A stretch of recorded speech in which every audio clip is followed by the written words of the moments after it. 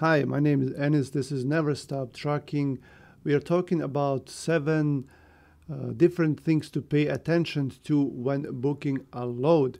And there are other things that you have to pay attention to other than these that I'm going to tell you about. Maybe I can do another video soon about that.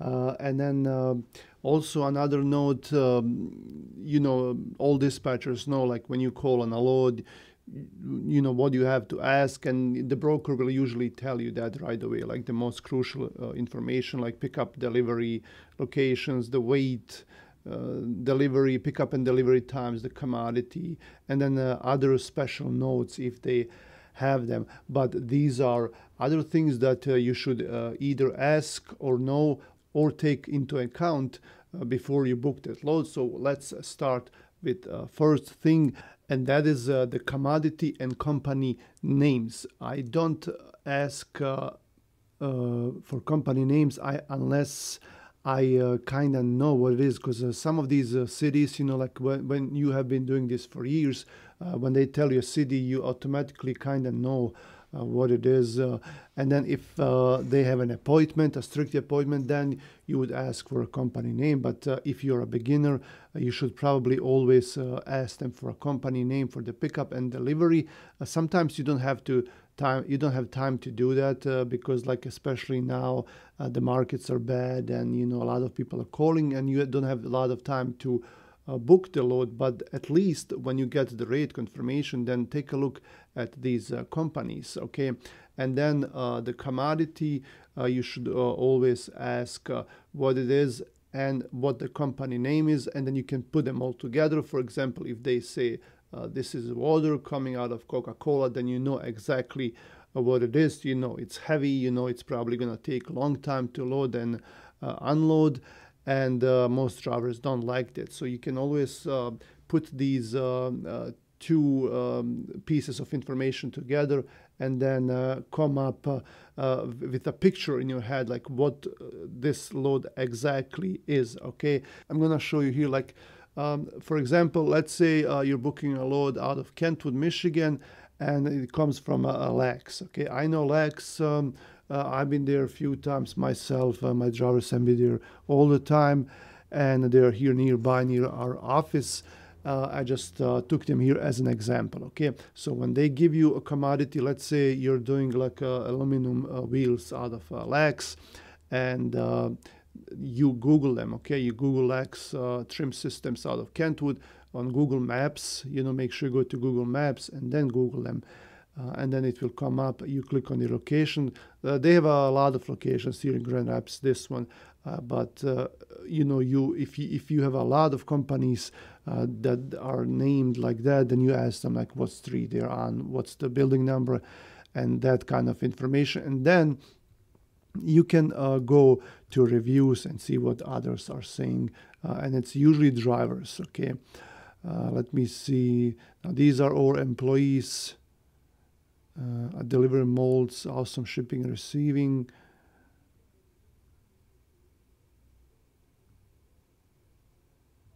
Now, in this case, Lax, they don't have a lot of reviews from drivers, but let me try Coca-Cola Grand Rapids, okay? So these are the ones on Garfield Avenue, and they have 15 reviews, and then most of them are bad. So this is about loading, open 24 hours, unloading, never come back here. Yeah, they're slow, they're very slow. So you can kind of tell, you're getting water out of Coke on Garfield Avenue, and you can see right away the reviews are bad. So maybe you should avoid this load, okay? Now, next thing, it's good practice to always ask whether this is palletized, in bins, in totes, racks, floor loaded, things like that. Just ask them, is it palletized? Well, no. Well, what is it?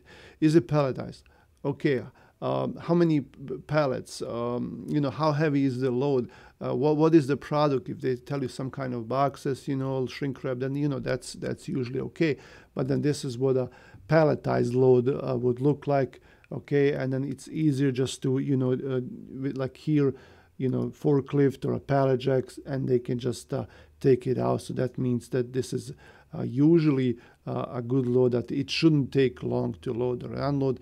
But let me put in here floor loaded load. See, like these boxes here, all of them. Let's do this one. This takes hours to load and unload. Okay, so if it's floor loaded like that, then it's not a good load. You don't want it unless you can drop a trailer there. Unless it's a high paying load and your driver don't mind. But usually look at this. This is just too much. Okay, so that's next thing. Is the load palletized or floor loaded? Okay. Next thing, are there any lumpers there? These are your lumpers. They unload loads for a fee, and this is a good presentation of what the lumper is doing. Okay, look at this. They're breaking these boxes and holding your truck there while they're doing this. This does not make sense. Okay. Some companies do this, especially big ones like CVS, Walgreens. They like to do this, okay? And what they do is, I think they store them for their customers, and they store them for like orders, and they put them aside, and then when the LTL trucks come in or the local trucks, then they just put them, and then they count them as they go, and they check everything. There is no need for the driver to wait for them to do that. This is outrageous what they do. But these are the lumpers. You pay them a fee to unload. Your broker reimburses you, and you don't pay it out of your pocket. So why should I ask if there's a lumper? During the day hours, okay, there's a lumper. Brokers, they 99% of the time they reimburse you. But what about if this is delivering at night or on a weekend, or if you're not available, and then the driver calls you, like they don't have any cash, or they don't take cash, or it's a lot of money, they may call you for a check, or then you may call a broker, or you may do a check for them if you're a carrier. But what if your driver calls you in the middle of night and you didn't hear the phone, your phone was off or on silent, or on a weekend you were away, you were on vacation, or something is going on. So always, especially when the load is delivering at night or on a weekend, always ask if there is a lumper, so you can make arrangements with your driver or be available at that time to pay the lumper fee. Okay, next thing, can I get a reload from that area? So if you're sending a truck somewhere to an area that you don't know, always educate yourself if you can get a reload from there before you send the driver there. Like you may get tempted with a good rate, a very good load, but it goes somewhere like southern Georgia, Florida, like northeast, like New Hampshire or Maine. Something like that, and you're stuck there, like now you don't know what to do. There are no loads. So educate yourself before you go to an area, and then even other areas, because markets change a lot. Especially if you have not been following them, the last few days, like if you haven't had any trucks in that area. So what you can do is go here to that board, click on market conditions, okay, and it will take you to this page here, and then you will see like wherever you're sending your driver, you will see the market conditions in that area. So let's say you're sending your driver from Michigan south, and then you can see like red is good, and like you click here on this area, and you can even zoom in here to make it bigger. So you're sending your driver here to Atlanta, Georgia area, and then it says here load to like right here. Let me move my.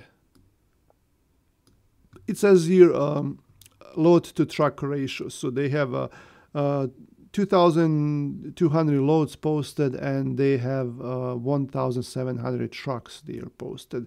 So it's a good area. But like let's see, you send your truck here to Ohio, to Cleveland area, and then it's just look at that, like neutral. Okay, so it's kind of almost 1-to-1. One truck, one load. And then here, even like you go to blue, and very loose capacity. They have this fancy word. Now this is new. Okay, so they have more trucks than loads here in northern Indiana, here in Fort Wayne area. So you can, like, before you send your truck, you can kind of see what that area looks like. Let me see. This is green, so this is better than blue, I guess. Yeah. So yeah, this is how you can do a quick, and then you also have market areas. You can go by state. You can go by other factors here, like you see, like states and region, country, and then you also have prior business days, prior 7 days, 30, or current. Let me see if it will change. Like prior business day, that was Friday, because today is Monday. Yeah, see, like current Michigan is better today than on a Friday. Okay, so it's better. It was yellow. And then look at this, how this changed. Now this is red. Look at this. This is red now, and then on a day on the day before, it was green. Yeah, that's really weird. Okay, so that's how you can kind of research, like before you send your truck to that area, you can research that area. Okay, next thing is can a driver legally deliver in that area and pick up a load? On my channel, I spoke about this a little bit. There is this one video. I'll leave that video in description of this video, and then it will tell you about ways to plan your trip, deliver legally, and pick up a load legally. But you should always take that into account.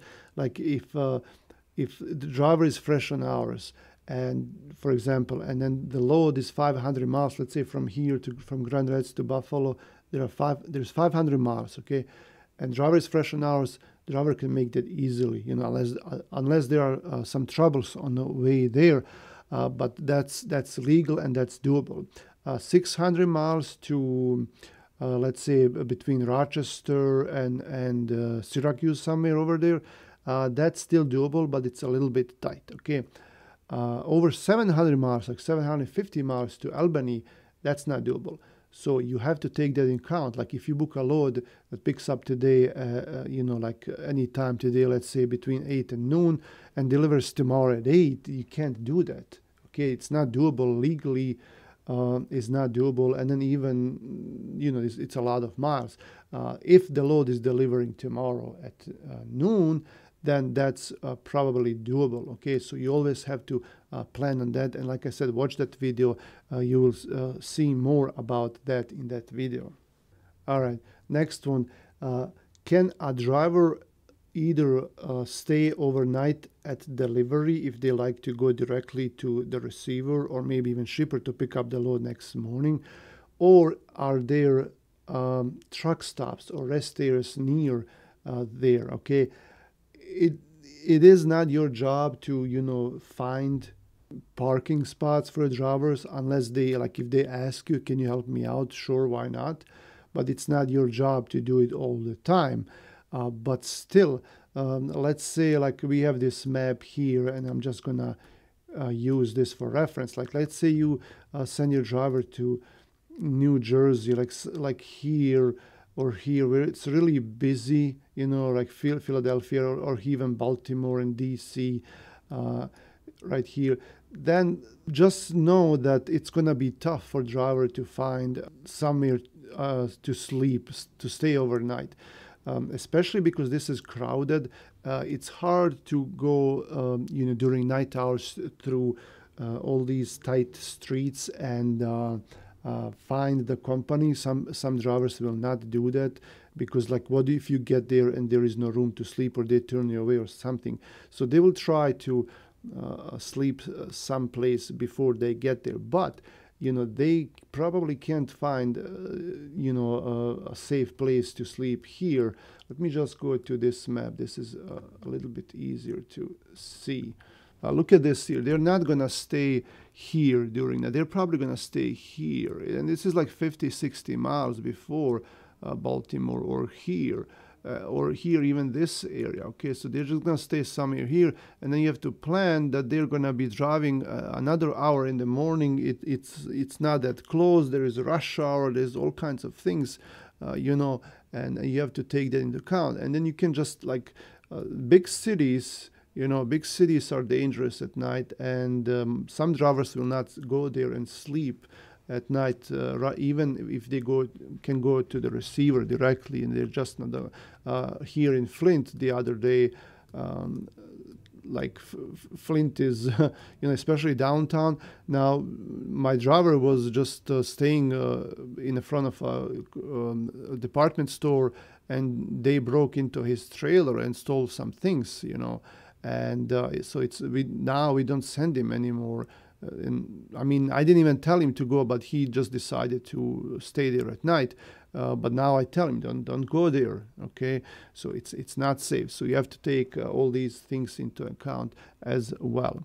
And then next thing is loads during different seasons. Okay, if it's winter, just like it's April 18th today. Okay, and look at this. We are having these snowstorms here, and snow and rain, and just plan like today is Monday. If you're gonna send your truck like here to Syracuse, just know that it's gonna be tough. It's gonna be a mess. Maybe don't even send the driver there, you know, or ask them if they feel comfortable. So just plan on these things like during winter. Kind of always watch where the storms are. During summer, you know, we have hurricanes in the south, tornadoes in Midwest.